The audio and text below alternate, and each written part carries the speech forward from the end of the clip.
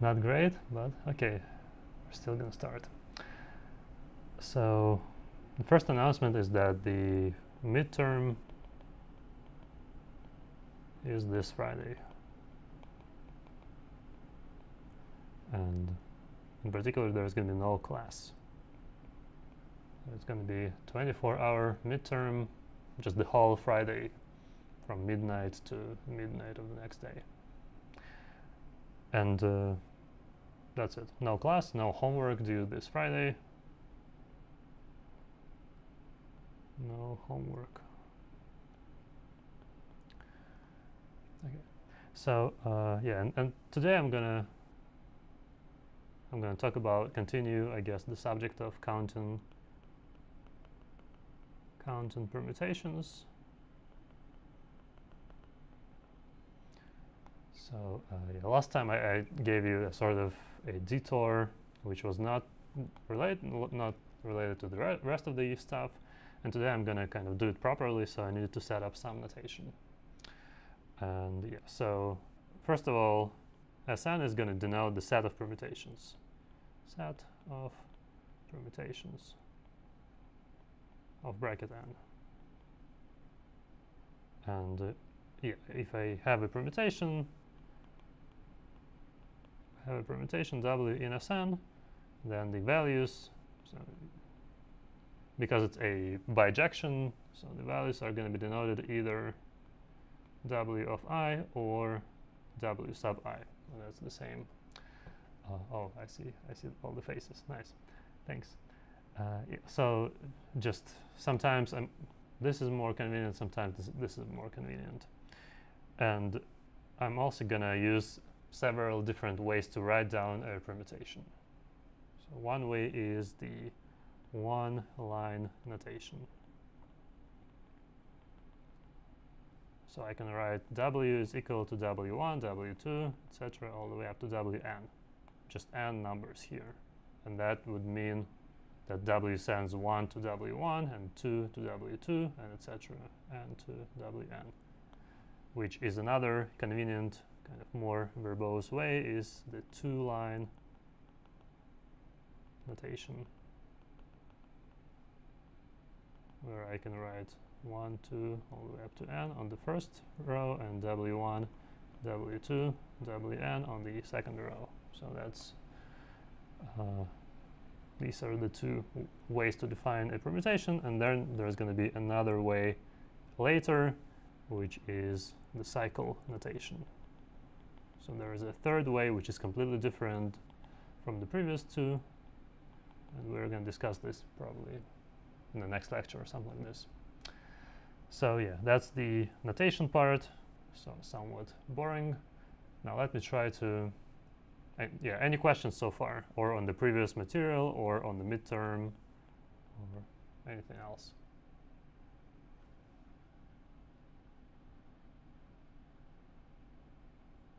No questions, okay. So yeah, today we're gonna continue. So previously I did Eulerian numbers, and today I'm gonna do, well, no, sorry. Previously I did Euler numbers, but let's forget about those numbers, and today I'm going to discuss Eulerian numbers, which are defined using descents. So given the permutation W and an integer I between 1 and n minus 1, I say that I is a descent of W if Wi is bigger than Wi plus 1. Will today's lecture material be on the midterm? No. No, the midterm is going to include all lectures in the lecture notes, so everything up to the last pre-recorded lecture, I think. Yeah. Thank you. Okay, right, so descent is just, if you have a permutation, maybe I should try some permutation. 6, 1, 2, 7, 5, 3, 9, 4, 8. Yeah. Then the descents are going to be, so 6 is bigger than 1. And is there a question? No? Okay. 7, 5, 5, 3, 9 is bigger than 4. So, and the descents are, so I as a descent it's a position, right? So if I record the, let me try 2-line notation. It's going to be convenient. So let's say 1, 2, 3, 4, 5, 6, 7, 8, 9. If I record W like this, then the descents, so let me, the descent set of W is by definition the set of all descents. Wi is bigger than Wi plus 1. Oops. So, and lowercase des of W is the number of descents. So if W is this permutation here, then what would be the descent set? Okay, can somebody tell me? D of W is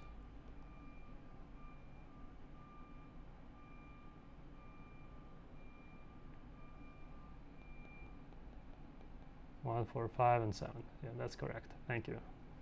So for each descent, I record the position of the previous guy. Okay, and the lowercase, the number of descents of W is 4, and just the size of the set. Okay, and the Eulerian numbers are, by definition,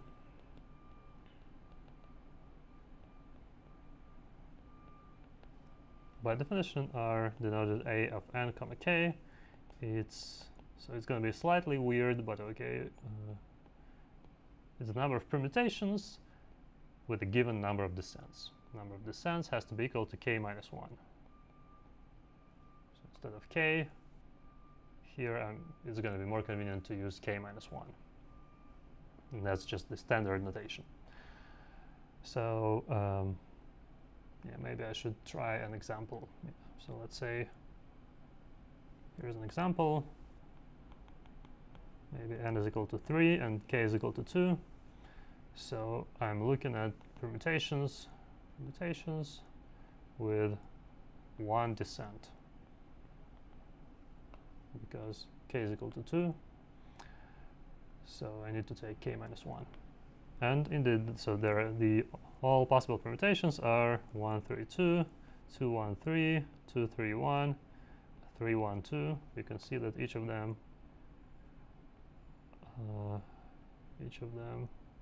has a single descent. So in particular, A of 3, comma 2 is equal to 4. Yeah. So we're going to study these Eulerian numbers. Let me show you a table. Yeah. Here's a table. So you can see A of 3, comma 2 is 4, which is here. N is on the left, and k goes on the right. And yeah, so it's again a numbered triangle which has all ones on the diagonal and on the left vertical line, right? Because, well, what are these? So A n comma 1 is the number of permutations with 0 descents. So there's just one permutation, 1, 2, 3, all the way up to n. And A of n comma n has to have n minus 1 descents, so that's also 1. Here the permutation is the reverse, n minus 1, all the way up to 1. Yeah, so these are the ones over here.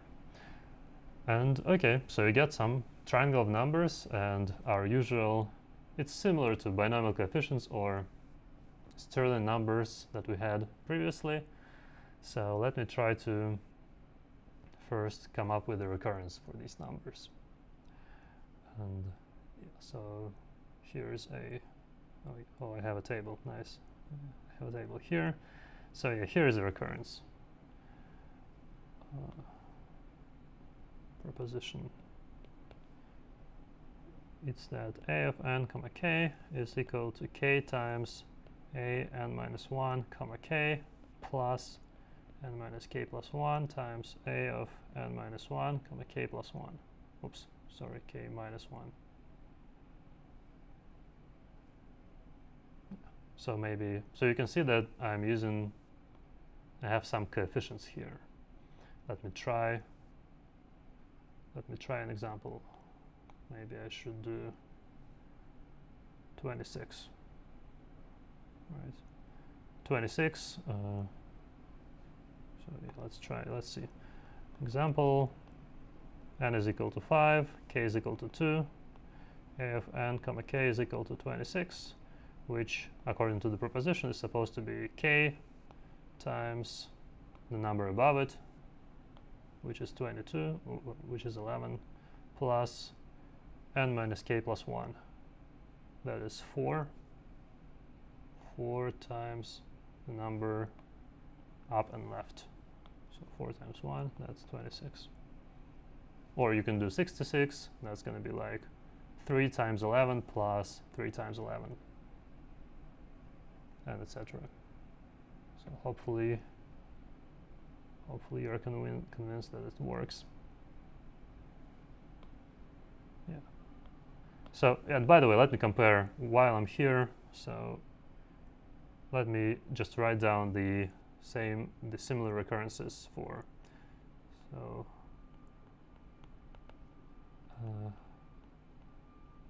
just to show you how similar and somewhat different they are. The binomial coefficients, n choose k, the recurrence was n minus 1 choose k plus n minus 1 choose k minus 1.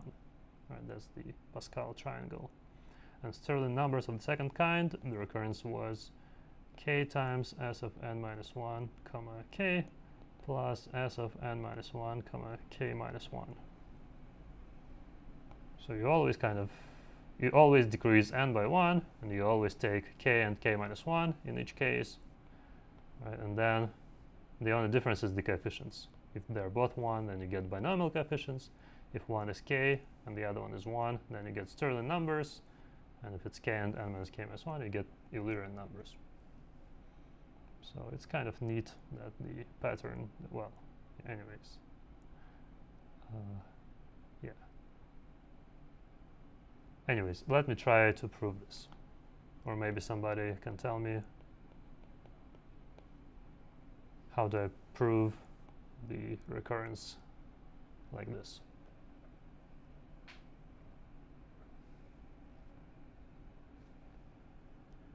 Oh, yeah, that's interesting. Yeah, that's a great idea. And yeah, so the method is actually similar to what I did in the previous lecture, I think, which is you take a permutation, then you look at where the largest number is. So, so let's say I take let w be a permutation, and then what I want to do is I want to remove n from the one-line notation.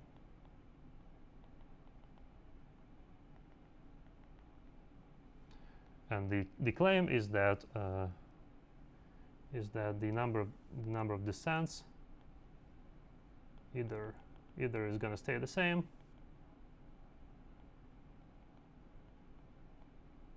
or it's going to drop by 1. So let's try to examine the cases carefully. When does it stay the same? Or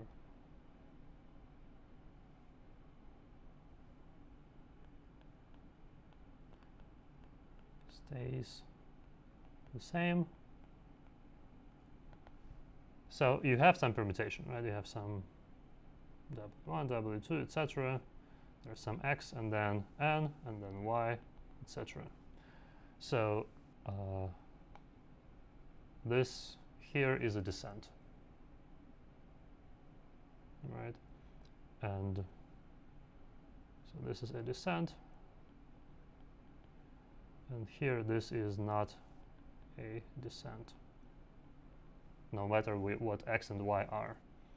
And so if you remove n, then you're going to get x and y, right? So in order for the number of descents to stay the same, you have to have x has to be bigger than y.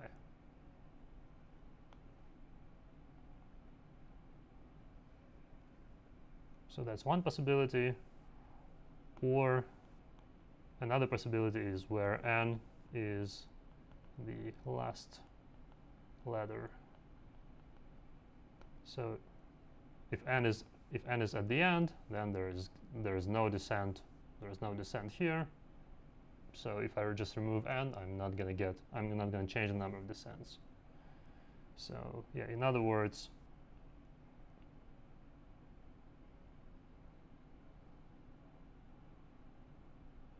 what am I trying to say?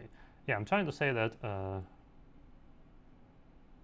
in this case, if you remove n, you get a permutation of bracket n minus 1 with k minus 1 descents. Because remember, yeah, let's assume that w has k minus 1 descents. Because yeah, if I want, the left-hand side counts permutations with k minus 1 descents.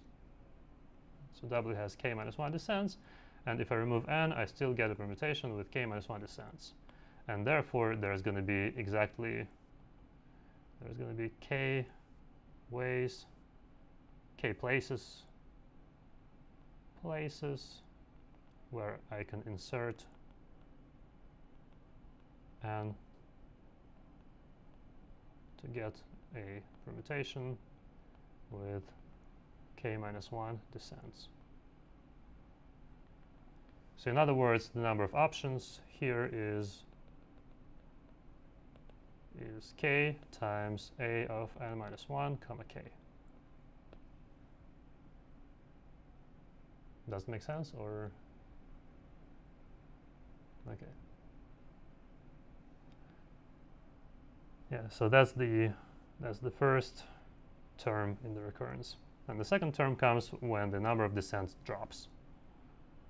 So when is the number of descents drops by 1. So here it stays the same. If it drops by 1, that means that so I had ... x, n, y, ... and so this is a descent, and if I remove n, this stops being a descent. So I have to have x less than y. Or I could also have n at the beginning and then ... because then if n is the first letter, then this is going to be a descent, and then if I remove n, I get rid of the descent. So in other words, when I remove n, I get a permutation with a specified number of descents, 1 less. So the number of options here is what? I have to take a of n minus 1 comma k minus 1, and I have to multiply it by the number of places where I can insert n to get the permutation of to get back to w.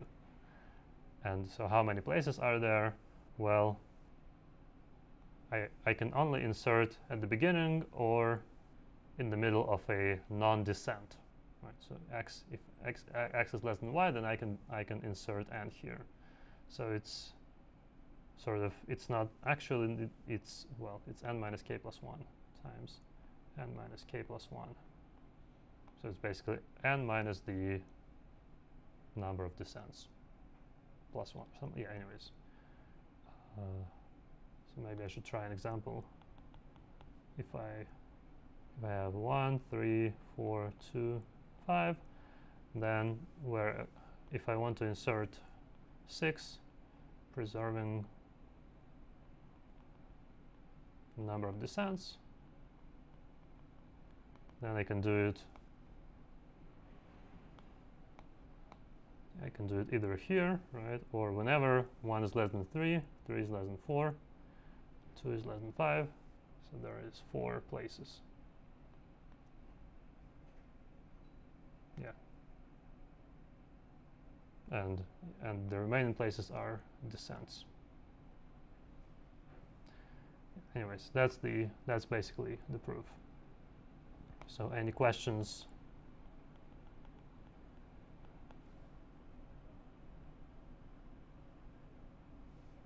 any questions on the proof?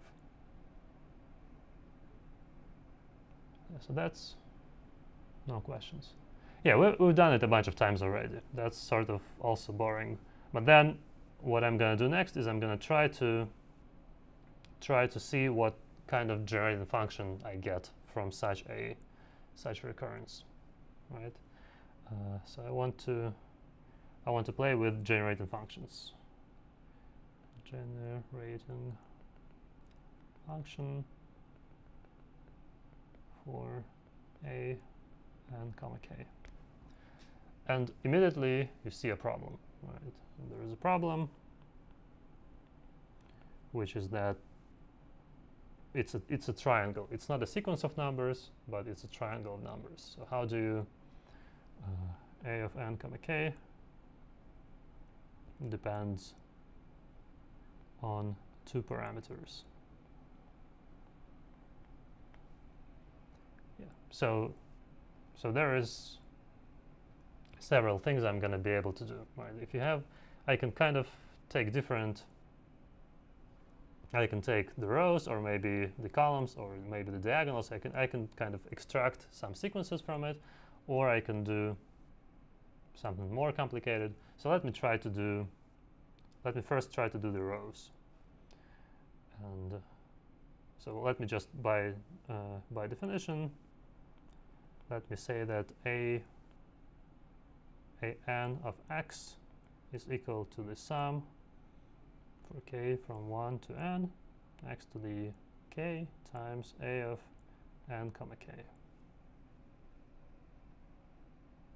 This is for n greater or equal to 1, and also let me set a0 of x to be just equal to 1.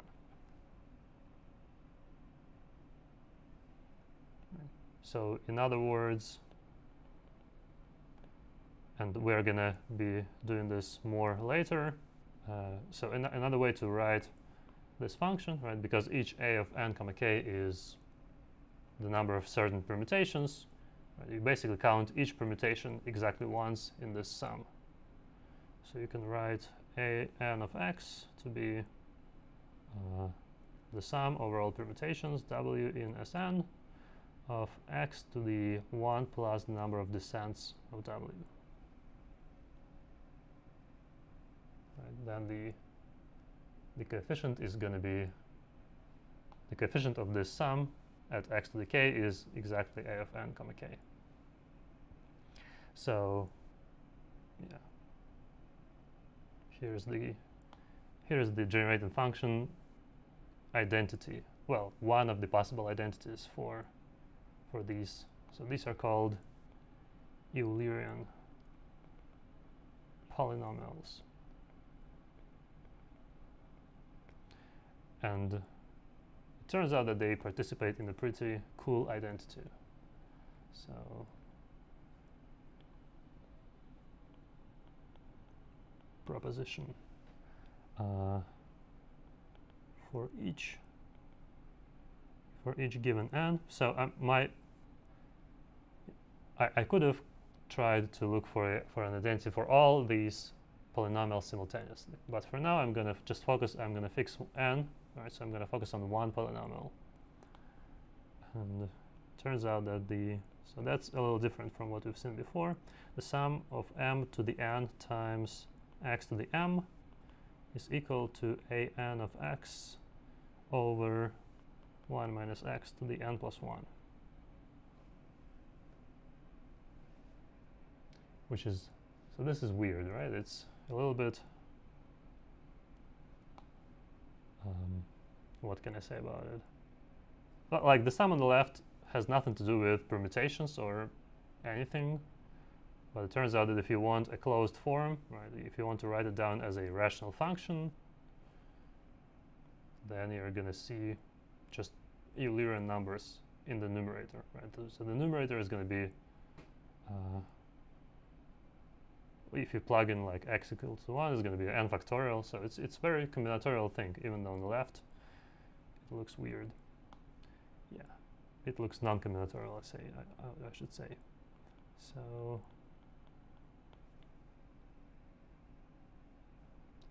how do I prove this one?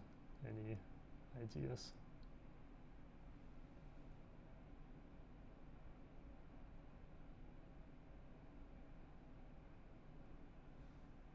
Okay, this one's actually tricky. So yeah, I don't think we've done this kind of proof before. So yeah, let me try to explain. So what I'm gonna prove it by induction on n. The base case is n equals to 0. So what happens when n is equal to 0? Well, I just get rid of the term of m to the n, right? So the sum x to the m is equal to 1 over 1 minus x. So that is true. And well, and now how do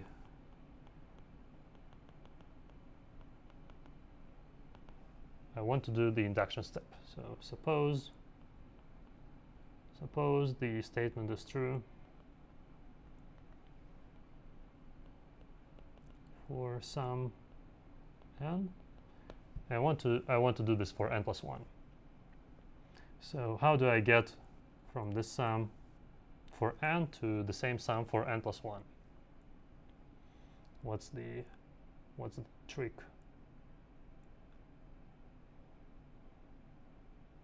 Let's say I forget about the right-hand side and I only have the left-hand side.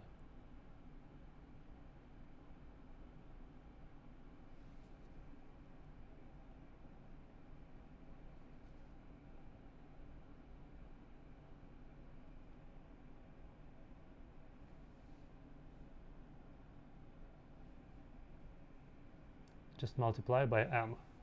Oh, that's interesting. Yeah, so it's confusing because I'm summing over m. Right. N is usually with sum over n, but here n is fixed. But so you can't multiply by m. It's not.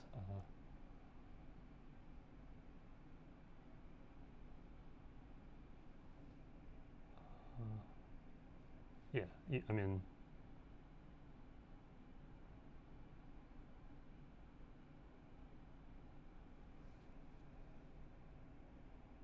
Maybe I should try an example.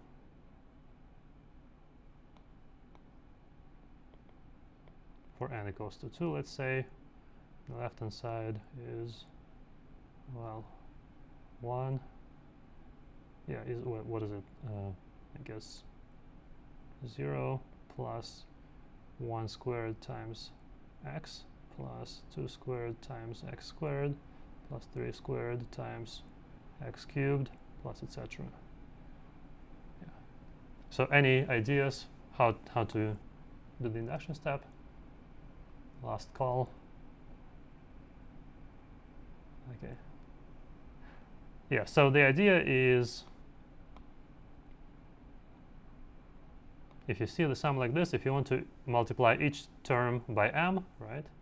But m gets increasing. M is not a constant. So what I need to do is I need to take the derivative. So take the derivative and yeah, so let me even copy the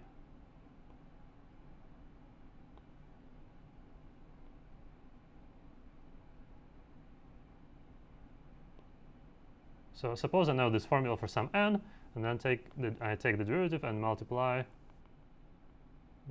by x. So let's see what happens on the left-hand side. When I take the derivative, I multiply by m, right? So I get like m to the n plus 1. The sum over m.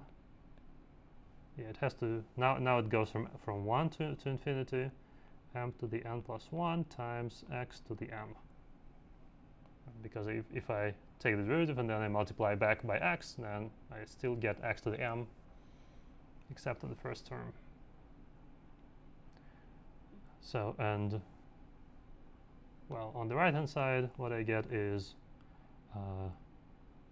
I need to take the derivative of the ratio, whatever it is.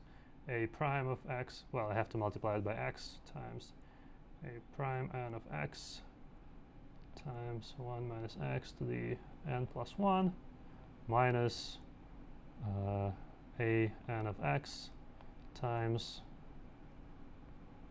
what is it, times n plus 1 times the derivative of, well, 1 minus x to the n, and there is an extra minus sign coming from the minus x. So this becomes a plus. And then divide by 1 minus x to the 2n plus 2. Yeah, does it work out? Okay. Let's see. Yeah, I have hopefully the same formula down here. Yeah, and so, yeah, wait, why does it, all right, never mind. So now I just need to simplify. So if I, well, first of all, I can replace 1 by 0, right? Because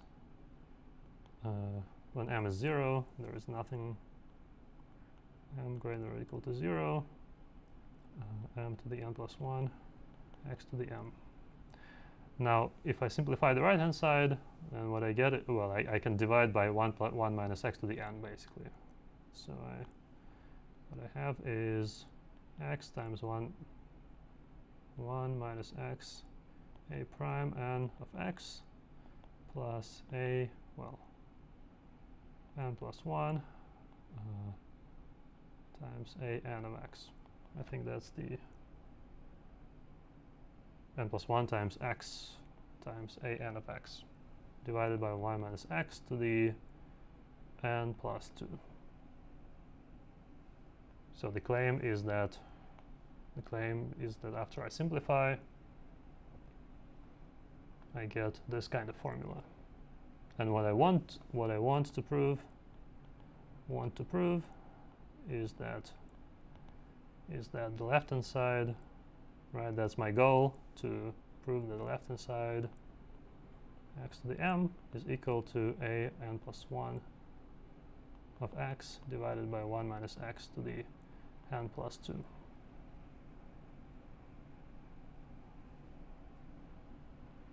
Just the same formula as here. So in other words, what I need to show is that the numerators are the same.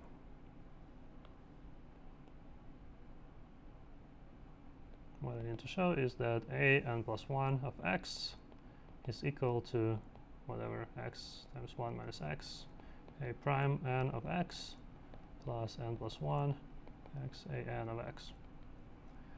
And the claim is that the miracle that happens for Eulerian numbers is that yeah, and I'm gonna leave it as an exercise for you. But it's not a very complicated exercise. But yeah, so exercise is that if I just take this equality here and I take the coefficient of x to the k on each side, taking the coefficient of x to the k on each side, what I get is a of n plus 1 comma k should be equal to k times a of n comma k plus n minus k plus 2 a of n comma k minus 1. So let's see, let me try to do half of the exercise. If I just take the coefficient of x to the k here, right, then just by definition it's a of n plus 1 comma k. Now here on the right, so this term comes from x times the derivative of a n of x, right? Because if I take the derivative, that means I multiply each a of n comma k by k. So that's one of the terms, and the other term is, it comes from whatever is left, right? So it comes from n plus 1 x a n of x, which would give you so this would give you n plus 1 times a of n comma k minus 1. All right, and then you subtract you subtract x times the derivative minus x times the derivative of a sub n, which would give you, sorry, x squared. Right, there is an x squared. Yeah, anyways, it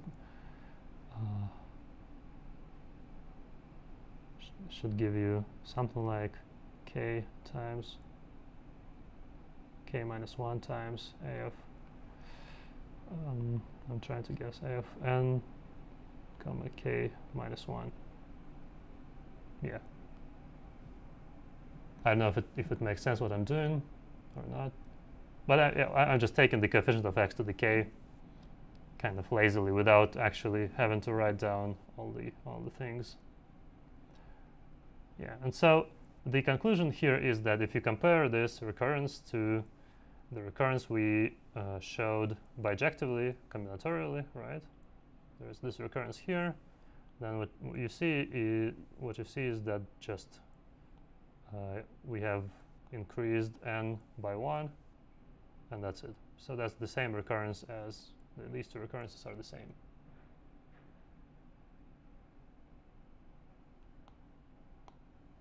So that's the end of the proof, because this is same as the recurrence we just proved. So in other words, this recurrence, or whatever this recurrence is, it looks kind of strange, slightly, but it sort of, it can be written in such a way that it basically gives you this nice sum, this nice generating function. So yeah, that's the first generating function identity I want to mention today. So any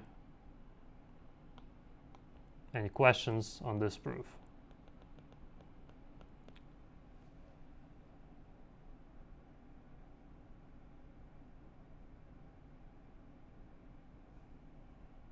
Everything completely clear, or anybody? Okay.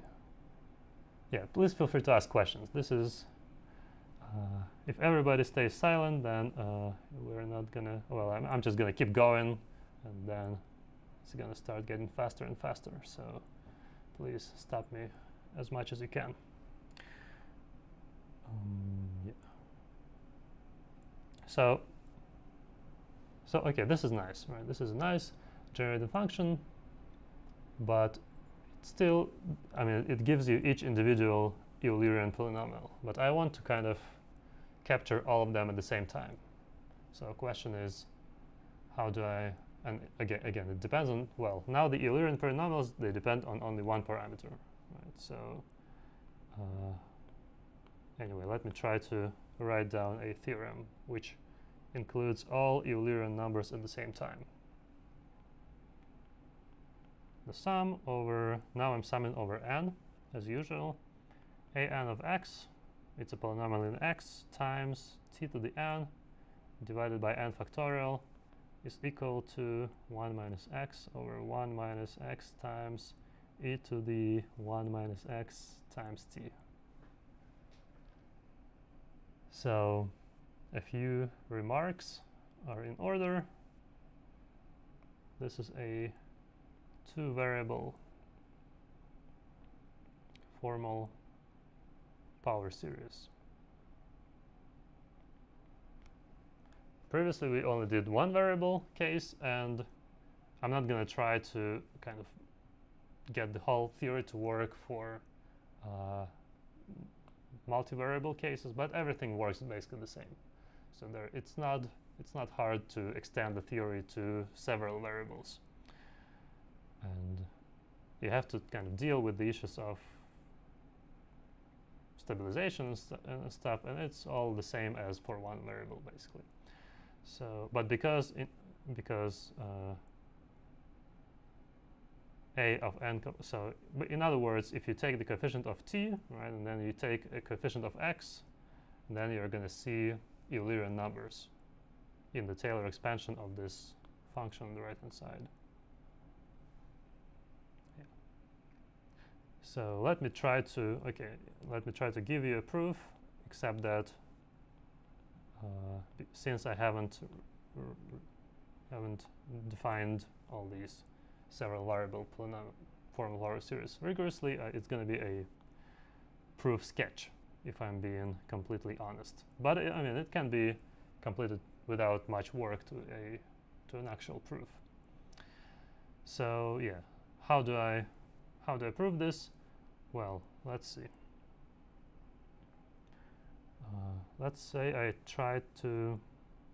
Well, what I'm going to do is I have this proposition here, right? And I'm just going to take this. I'm just going to sum this proposition over all n. So recall that we have the sum over m greater or equal to 0, m to the n, x to the m is equal to a n of x over 1 minus x to the n plus 1. This is the thing we just proved. And now what I'm going to do is I'm going to take the sum over the right-hand side for n greater or equal to 0, a n of x over 1 minus x to the n plus 1. And then I'm going to multiply it by, let's say I have some other variable, y to the n over n factorial. So now I can that's the left-hand side is over here, so I can substitute, and I get a doubly infinite sum. Sum m greater or equal to 0. Let's see. M to the n, x to the m, y to the n over n factorial. So right, so far I just plugged in this. Well, I should put the parentheses here, right? But actually, because this sum depends only on n, I can remove the parentheses as well. Oops. So I get a doubly infinite sum, and now I have m to the n and y to the n. So I can rewrite the sum as the sum over. So I want to switch the order of summation, which in analysis or in calculus you should think very carefully before you do that. And here I also have to justify it somehow, but it works. So x to the m times the sum over n m times y to the n over n factorial. So and now I can compute the product here. It's just the exponential. An exponential of m times y. E to the m times y, which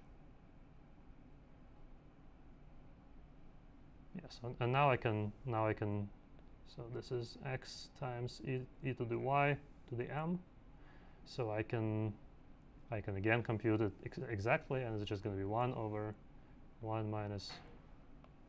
I'm just summing all powers of x times e to the y. X times e to the y. Does it make sense, or? Okay. Yeah, these are all sort of modular rigorous justification. These are very simple algebraic manipulations. And so I get that the left-hand side is equal to the right-hand side. And well, now I have to get from here, from this left-hand side to this left-hand side. And they are similar, but sort of different. Right? Here I'm dividing by the extra 1 minus x. Well, okay, what I can do is let's say I take the left-hand side. So what I can do is I can substitute. Instead of y, I'm gonna put t times x, t times 1 minus x. 1 minus x. because I want the 1 minus x to cancel with the 1 minus x here. So what I'm going to get is the sum over n greater than or equal to 0, a n of x over just 1 minus x times t to the n over n factorial. So it's a nice little trick which helps me get rid of the extra 1 minus x. But I still have one of them, but I can move it out of the summation. 1 over 1 minus x times a n of x times t to the n over n factorial. And well, so that